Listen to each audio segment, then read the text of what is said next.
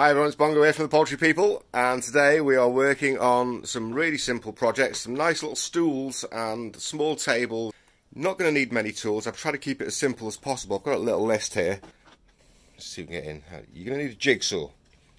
I'm trying to keep it to tools that are quite versatile and multi-use. A jigsaw is a great tool, lots of fun with it, make some great stuff with it. Drill.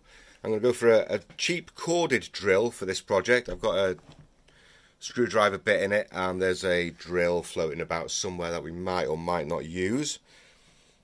A tape measure, a set square, 30mm and 50mm screws, some sandpaper, waterproof glue, a pencil, and a handsaw. You should have a handsaw anyway. A handsaw might come in useful. Bonus tools, bonus items would be a chop saw and a trim router.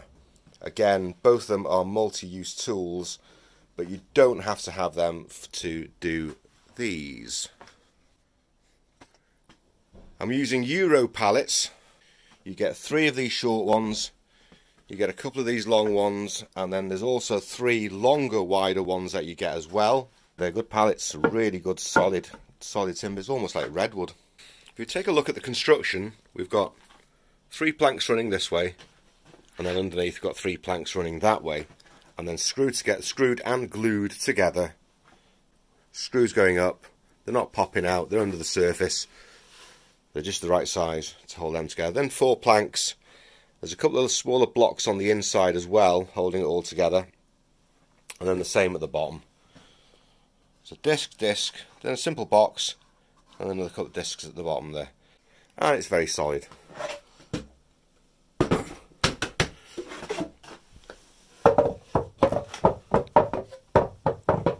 Hear how solid it is.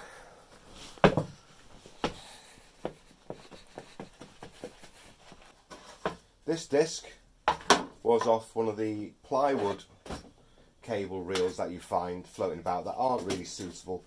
They're too thin, the water gets in them, they fall to bits. It measures, what's this, 35 centimetres,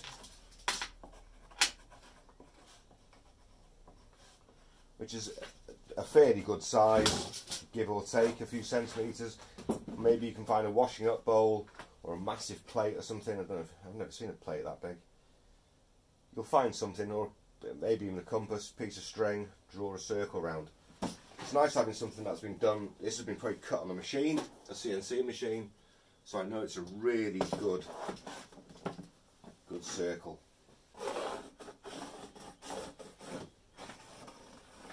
You're going to need to do another 4 of these. So as soon as you've done your circle, draw a line across so they match up, and then keep yourself on track basically. I'll start doing A, B,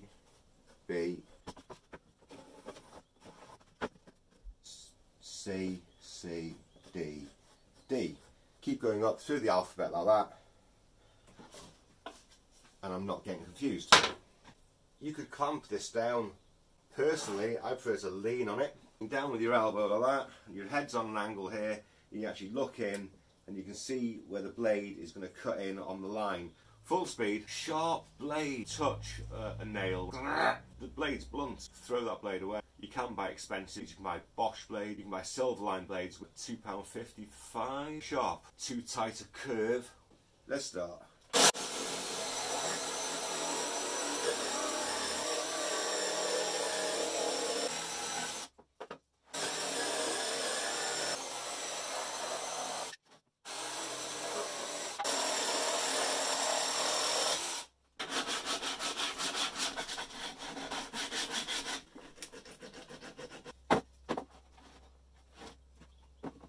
Our lines line up, A, B, B.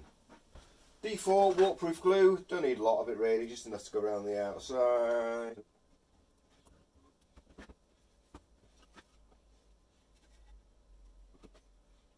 And we'll drive the screws right in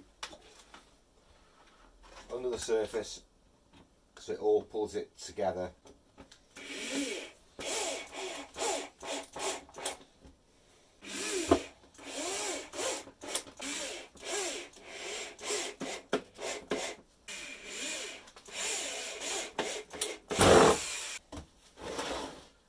Lovely, all the way around, bum bum bum bum bum bum bum. Locked it all together, it's a nice big, carefully run your hands over the top. You're feeling for any screws that have come up. Hopefully your screws are the right length, that they didn't come up and through.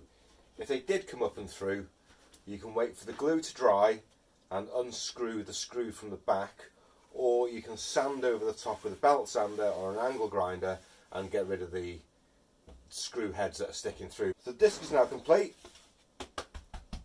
Quite a solid piece. More sanding, or this is where your trim router comes into play. It makes things a little bit easier, a little bit quicker, gives a nice semi-professional finish. The Aldi trim router with a 1/4 round cutting bit on it. Quickly run it around the outside.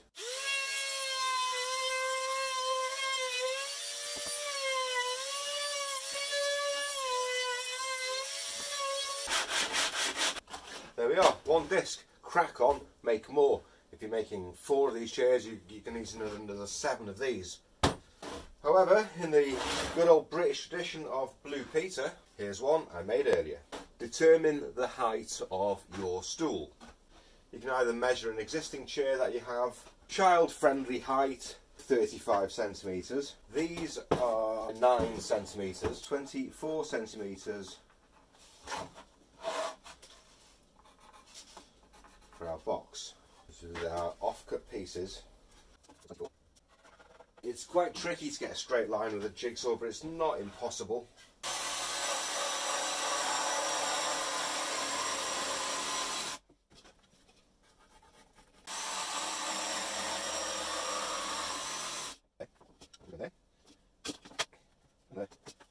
You follow me, you with me, you with me?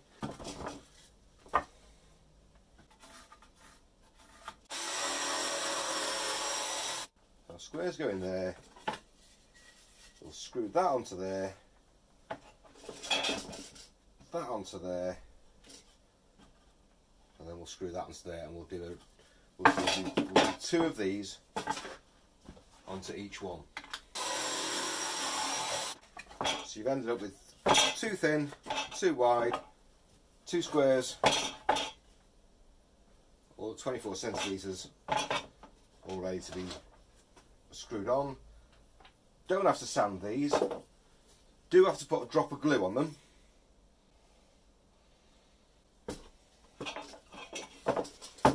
And it's near enough perfectly centre as it is. 12, 12 and a half, 12, 12 and a half. So half a centimetre that way. I'm just going to switch up now to the 50 centimetre screws, and these are 3.5 by 50. You don't want to be going really thick with the screws, or you run the risk of splitting the timber.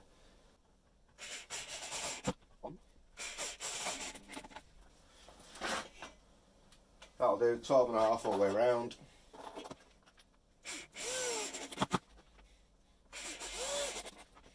Start off with the thin ones. We could give these a bit of a sanding now as well, just to knock the edges off.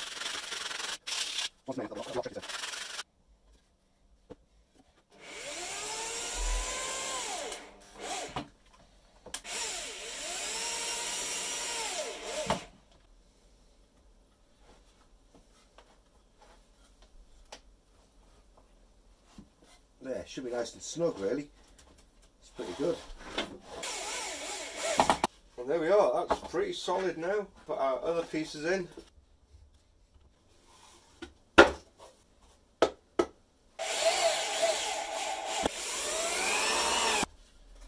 You could almost say, could be finished. We could even put a little piece of wood in there and turn it into a shelf. A very small shelf. You struggle to get a can of beer in there, to tell you the truth. You could even put hinges and put a little door on there, that'd be quite cute. A little fairy door or something. Ooh, that's a nice idea, isn't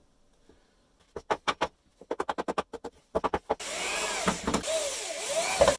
And it's done. Sand it more, or not. Yeah, sand it a bit more.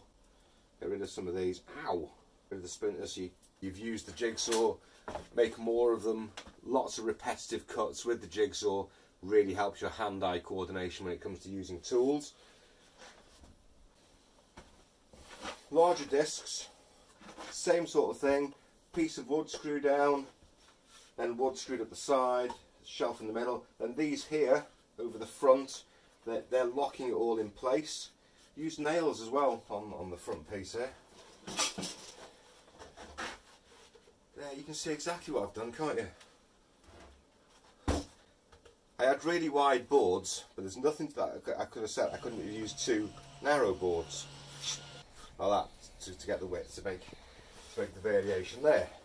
Simple pallet project for you to crack on with, make some chairs for your garden, for your kids, practice with the tools, make some stuff. Anyway, there we go. Crack on, make something. Thank you very much for watching.